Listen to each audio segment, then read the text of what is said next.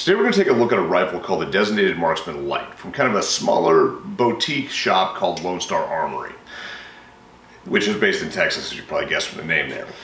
These guys build super high-end premium rifles with absolutely fantastic fit and finish. All right, some details of which are just absolutely stunning. Everything in-house that they can build to include the receiver sets, handguards, Bartline barrels turned in-house, all the whiz-bang features.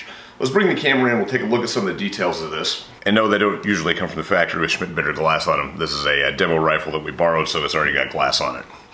What do you get for your money? Well, when we're talking about the Designated Marksman Light, got a Magpul PRS stock, all right, short throw safety lever. One of my favorite features comes with an AR Gold trigger, which I feel is hands down the best AR-15 trigger that there is. All right, if you look right here, some of the best fit of a receiver that I've ever seen. It's crazy how tight this thing is.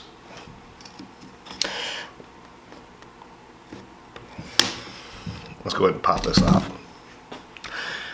And a lot of what you're buying here is the super lightning cuts that have been cut into all this. All right, you can see in a couple of places here, like on the magazine release, all right, it's still got the radius of a normal mil-spec AR up here. This is how much metal's been shaved off. It's absolutely crazy. All right, even small steps like hollowing out the magazine latch. Same thing on the opposite side here. Up where the magazine release button is, all right, you can see it's still the same dimension as a normal AR-15. It just shows you everywhere else that things have been cut away. Lone Star Armory's own bolt release, absolutely huge and hard to miss. Up to the upper receiver. Super cool radiant charging handle. This is one of those details that's hard to get from pictures and video as well. There's actually a ton of metal that's been cut away here from the top of the sides of the receiver. It's almost like a tri-cut 1911 receiver, as well as a completely reworked brass deflector here on the upper. 16-inch handguard, built in-house. I got a nice feel to it. It's octagonal, so it's actually got a couple of flat surfaces for your barricade shooting, that kind of thing. And a medium contour, as I said, turned in-house Bartline barrel with your choice of muzzle brake. We've got a dead air on here, although they also offer Surefire and a few others. Let's take a quick look at that oversized bolt release and how well that works. One, you can see it's actually got a receiver cut in the upper receiver here, and two, absolutely ginormous. So all in all, a beautiful, stunning, well-crafted rifle. Now, I'm not going to BS you guys, the price tag is also stunning. Our test model here, without the glass, with a single Cerakote color, retails for $39.03, right, which is definitely on the higher end for some of the shoots 5.56. So we're going to head out to the range and see if it's worth it. All right, a couple other things about the testing protocol for this particular rifle. All right, it is built to be a designated marksman rifle. All right, that's why it came with the Schmidt glass on it. And one thing you can immediately tell, even without the bipod on, oops, take out my Accutag bipod here.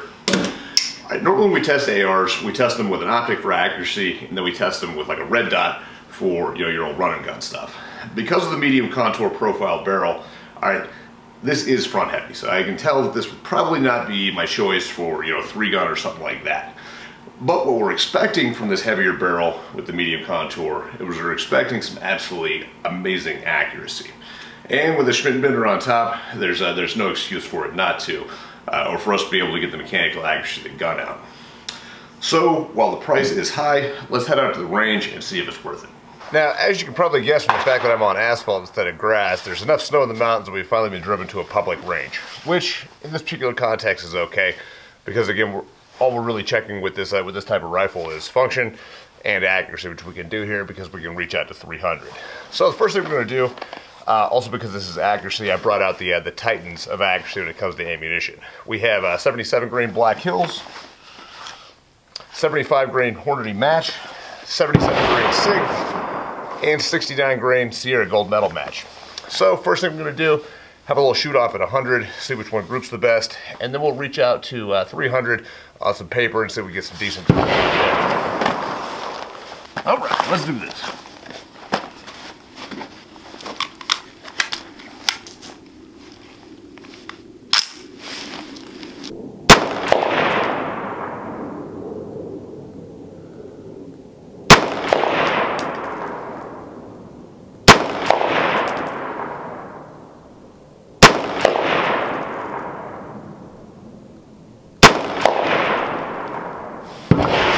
Right.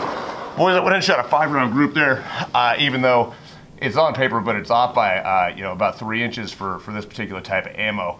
But I can already tell just from our warm-up shooting, this thing is going to be incredibly accurate.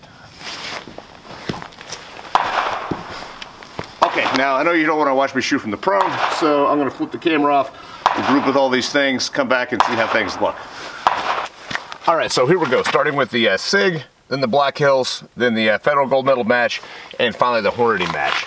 Now, I got to tell you guys too, I'm always honest when we talk about the mechanical accuracy of a gun. One thing, even before we start measuring, you can look at all these groups, and we're seeing them open up a little bit laterally, correct? Well, that's on the shooter. Up and down is breathing typically, and side to side is heartbeat. If we're being honest, I can see a little bit of heartbeat in the scope as we're shooting. It kind of is what it is. It's cold outside, it's on and off snowing, and maybe I had too much copy today. So I don't think we're at the mechanical accuracy point of the gun, but still pretty impressive. That right there is a .53 center to center. 0.65, and again, look at that flyer, that is more than likely heartbeat. If not, if we were running 4-round groups, good Lord. Which is probably actually closer to what the gun will do, and somebody that didn't drink too much coffee in the morning, 0.31. Back down here to our Black Hill 77, 0.56. Oh God, this is heartbreaking because it's all lateral.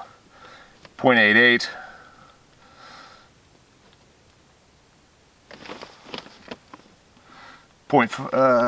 Yep, 0.64. Okay, did not like the gold medal match, but that's actually something that we've seen a lot of over the last couple of years. Oh, good Lord. That's terrible. That's over an inch.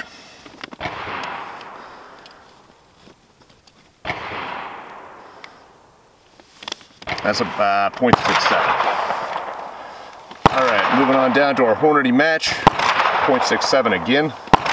I'm going to blame the shooter completely here. I think I was just getting tired. All right, that's still a sub-inch. It's still 0.85. And then finally, tightening things back up. Back to a 0.67. Okay, I'm going to go and get the 300-meter target, which actually that probably explains some of the heartbeat too. Normally when I do accuracy testing, I drive the targets where they're going to go. But because we're doing a public range today, I had to walk them down, which sucks, but it is what it is. All right, so here we are with our 300-meter group. And 2.9, so that's about, you know, MOA.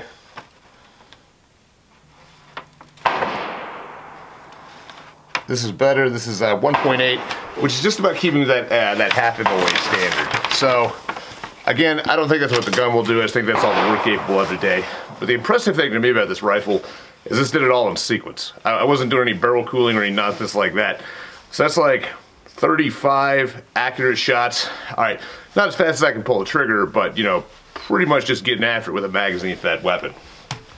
So to me, that is very impressive. So again, Lone Star Armory, this is the designated marksman light. Give them a look by all means.